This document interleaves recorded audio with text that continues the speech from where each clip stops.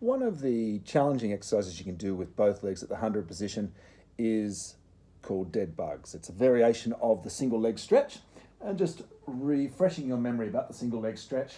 I'm going to float one, then the second leg to coffee table. Remember, I'm in neutral pelvis, still got that natural curve, not doming my tummy. Single leg stretch is the one where you breathe out, stretch out, breathe in and come back. You might alternate legs, you might do the same leg over and over again. And of course, you also have the option of the crisscrossing legs, which we'll be covering today as well. But for dead bugs, you're going to bring your arms up, basically to mirror your legs. And there's a couple of variations of this. More often than not, you will do the opposite arm, opposite leg. And so as you breathe out, you're going to stretch out. And you know, the further you stretch out and the slower you do so, the harder it'll be. Breathe in as you come back, and then you'll go to the other diagonal. So breathing out as you stretch out, breathing in as you come back. You don't have to straighten out all the way if you don't want to. Stretching out a little bit more vertically is easier than stretching out more horizontally.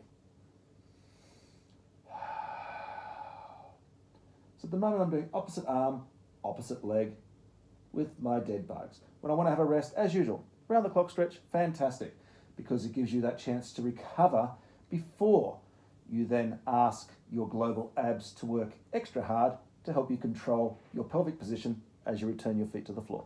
So this time I'm going to do the dead bugs, but I'll do the same side arm over and over again.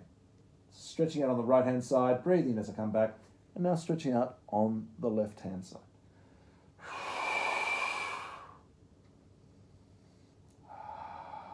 Try to keep the other knee and elbows still as you do so.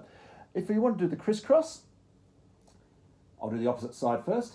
I'll stretch out, and as they come back, then the other ones will go. So it'll end up looking, well, a little bit like this.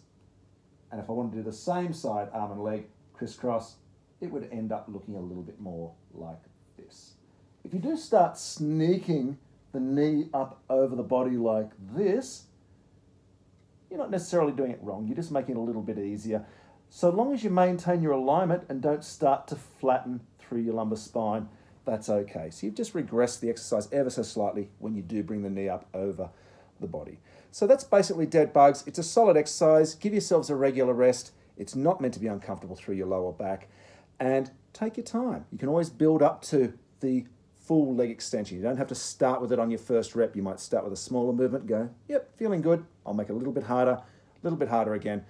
And on the days when you're feeling fantastic, you'll go out possibly to the full leg extension.